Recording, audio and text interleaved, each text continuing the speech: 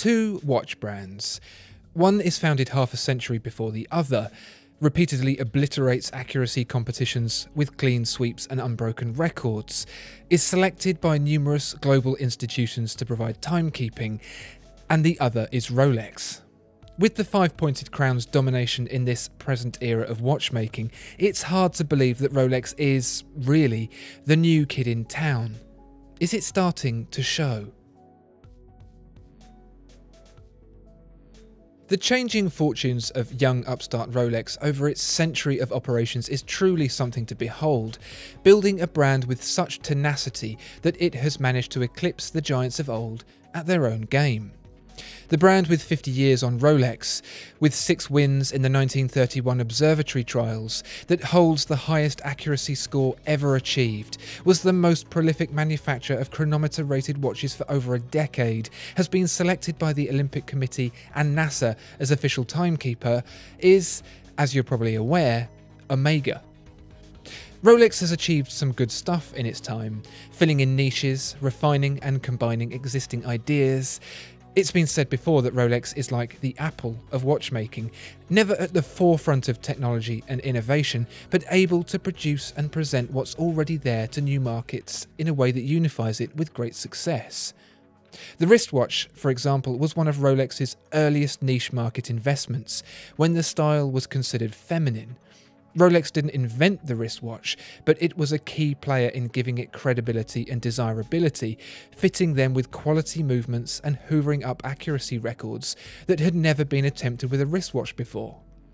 Remember when Apple announced the iPad? The reaction was almost universally derisive, and the same was true when Rolex brought its wristwatches to market. Now, both are ubiquitous.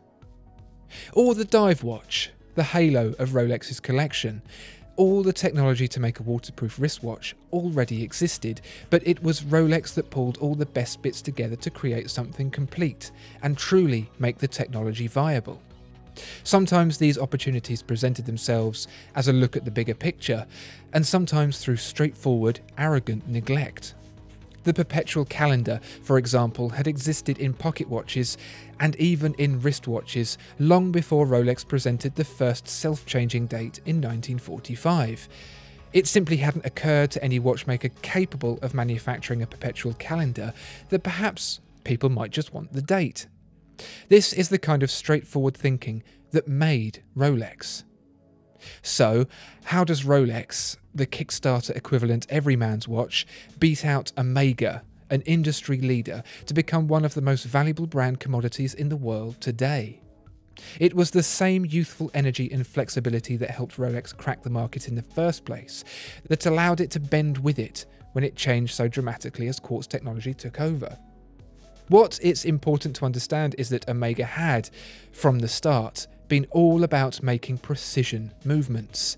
The brand was originally called La Generale Watch Co., and in developing a new, precise and easy-to-service movement, which it called the Omega caliber, as in the caliber to end all calibers, Omega itself was born.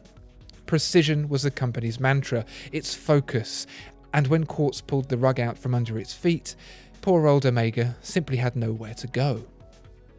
So, whilst Omega tried desperately to maintain its modern, cutting-edge reputation, dabbling in an abundance of electronic technology, Rolex, which had cut its teeth looking for niches, trialling new markets, taking existing products and ideas and pitching them in a new light, began to build on a growing nostalgia for proper analog mechanical watches.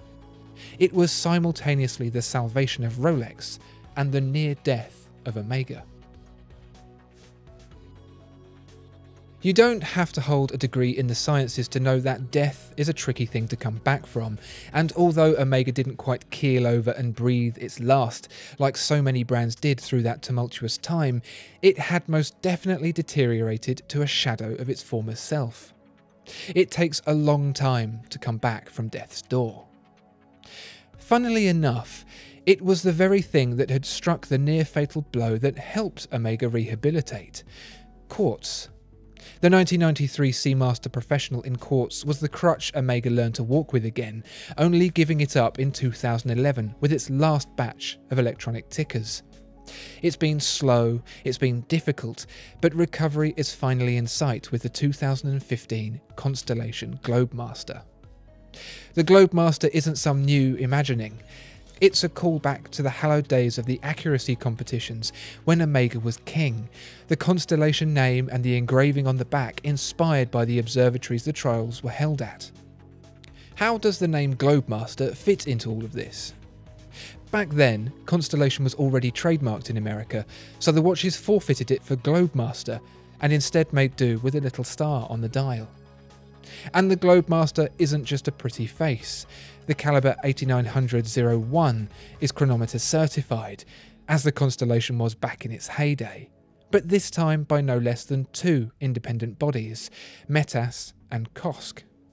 There's also a 60-hour power reserve from its twin barrels, a silicon balance spring, magnetic resistance to 15,000 Gauss, all in a sensibly proportioned case at 39 by 12.53 millimeters.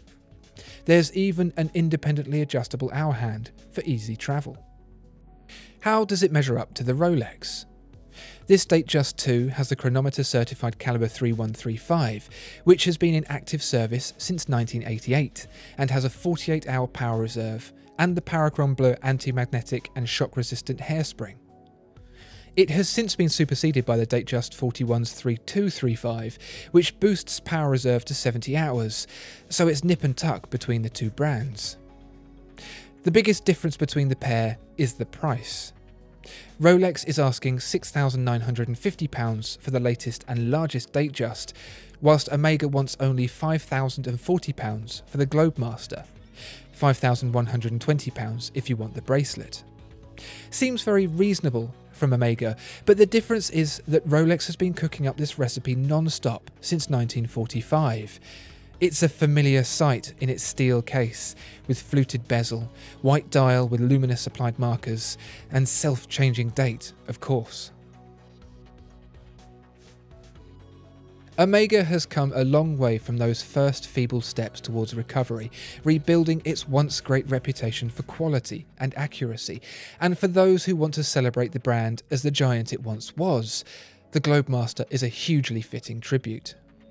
Omega's hiatus is a hit on the credibility of the Globemaster, however, regardless of its authenticity. So for everyone else, there's the Rolex DateJust, at least for now.